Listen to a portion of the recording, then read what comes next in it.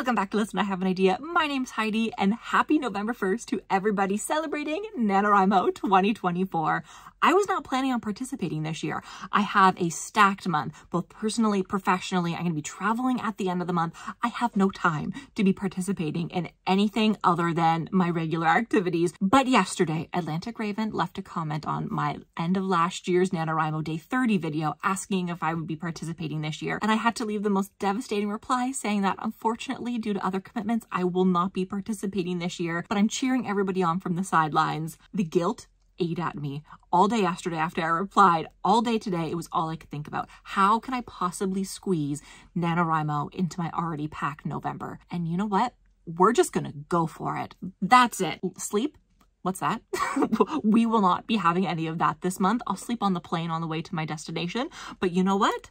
We're gonna have fun, and that's what it's all about. Let's talk about the plan then. This year, we're gonna be calling it NaNoWriMo ASAP, meaning I need to get this done as soon as possible. We're gonna have some hopefully really long word days, some pretty big writing sprints to do. I'm hoping I can get everything done within 15 days. That's the goal. 50,000 words, 15 days. If I need to push it to 20 days, we'll see. We'll cross our bridge when we get there. What am I gonna be writing? That's probably your next question. I have no idea. Since I wasn't planning on doing it, I don't have any plans. I don't have any book ideas, chapter outlines, characters, nothing. So what I think in the last couple hours when this guilt has just been getting to me, I think I'm going to finish up Paging Dr. Lonely because I have a couple chapters left in that. Paging Dr. Lonely was a project that I've been working on for the past 2 NaNoWriMos. Yes, I know. 2 years I've been working on it and I'm still not done. That's what this month is for. I also have a couple other projects from other NaNoWriMos that I may want to jump into, may want to revisit. Campus Crush from my Nano 2020, I think is a project that I may work on a little bit this month. I just need to get 50,000 words done on some kind of fiction project. I also have other ideas for maybe new projects I want to start and probably never finish. Who knows what's going to happen? All we know is that we are going to try very hard to get this done. Before we get into the first couple writing sprints though, you may be asking about these videos. What's going to happen?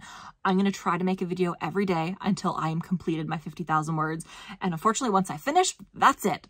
So this is going to be hopefully the quickest NaNoWriMo. And unfortunately for you, probably only a couple videos long. Without further ado, for the first time this month, let's get writing. All right, so I have decided I'm going to be working on my NaNoWriMo 2020 project, which is Campus Crush. Why? Because Paging Dr. Lonely is a little bit too much for me to dive into at this moment. I tried. I went through and I read a little bit and I thought, I need to get my ideas in line to continue working on that project. But Campus Crush, I think I can get at least 2,000 words today and be okay with that. So I have gone into the document. I'm in here right now. I reset the project statistics by taking my chapters folder out of the manuscript. So now when I click manuscript, there's nothing in here. So we are going to go in, we're going to add a new folder, and then we're going to put Nano, oh my goodness, as you can tell, I am nervous.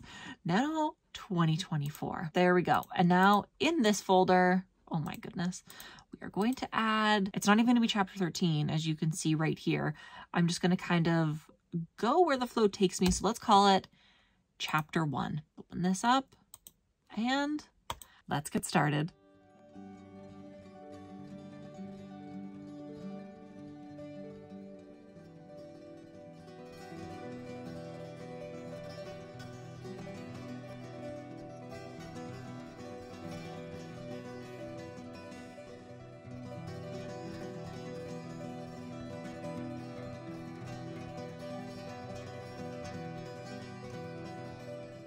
It's been about an hour since I first started. We're doing really well. The only thing I'm having difficulty with so far is the names of the characters.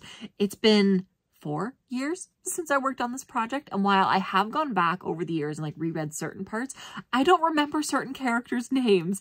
I do remember the basic plot line of the story. I never actually told you guys what the plot line of the story is. Basically, super simple. College girl falls in love with the college guy. They're studying law in Boston.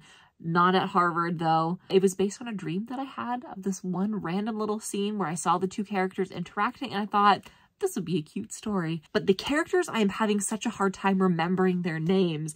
I do have a couple on the side of my screen, as you could probably see, just a couple of the characters listed out.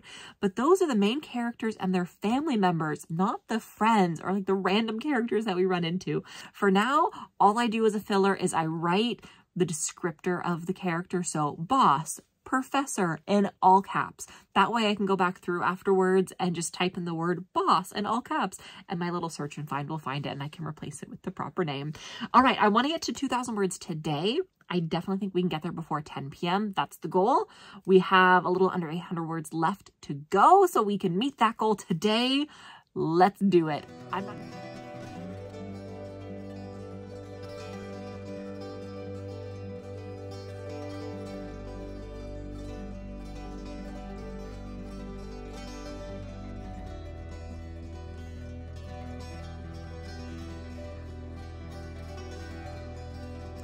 Okay, it is currently 10:16 and I am done writing for the day. I was hoping to be done a little bit earlier, but you know what? I'm very happy with the progress so far. I've completed 2 full chapters. They're not the prettiest chapters. I didn't include a lot of proper punctuation. There's a lot of spelling mistakes, a lot of grammar mistakes, but you know what? We got the words on the page. We ended the writing sprints today with 2,533 words. I'm so pleased with that for the first day. And not only that, but only a couple hours worth of writing. Perfect. That is a very solid first day. Chapter 1, we ended up writing 1,083 words. It's a little bit of a smaller chapter, but I'm okay with that. Chapter 2 is at 1,450 words, a little bit of a beefier chapter, but I'm liking the way that it's going so far. In this writing, I'm basically rewriting all of Campus Crush from what I remember, changing it up a little bit because I had a few other routes that I wanted to explore. Will this end up in a final version? Who knows? That remains to be seen, but you know what? They're words on a page and I'm happy with it. Now it is time to do the part that I've been putting off, which is announce my project on the NaNoWriMo website and then update my words for the day. All right, we're on the website. Let's add the new novel. We are calling it Project ASAP, because we need to get these words done as soon as possible. I will not be adding a cover today. That will come in a few days' time. For the first time this year, let's update these words. We are at 2533. I am feeling really good about this. On a laptop, when did I start? Let's put 8:30. Okay. And there we go. My first update of the year. We have done it. We have completed day 1 of NaNoWriMo. Who knows what this month has in store? I am along for this quick journey. Hopefully you guys will be as well. If the videos are not regular, I do apologize in advance, but we're going to try to do this as best as we can. Please let me know in the comments down below how your day 1 of NaNoWriMo went, what you were writing this year, and what your goal is. Are you going to achieve the 50,000 words? Let me know in the comments down below. We'll talk about it in tomorrow's video, and we're going to be cheering everybody on in the comments of all the videos this month. So thank you guys so much for watching. I will see you tomorrow. And until then, happy writing. Bye. In case you're wondering, Lizzie is doing super great. She is now 12 years old. Yes, she's lethargic because it's late and she is tired. For Halloween this year, she wanted to be a unicorn because she started to grow a little wart on the top of her head. But yes, she's my special girl.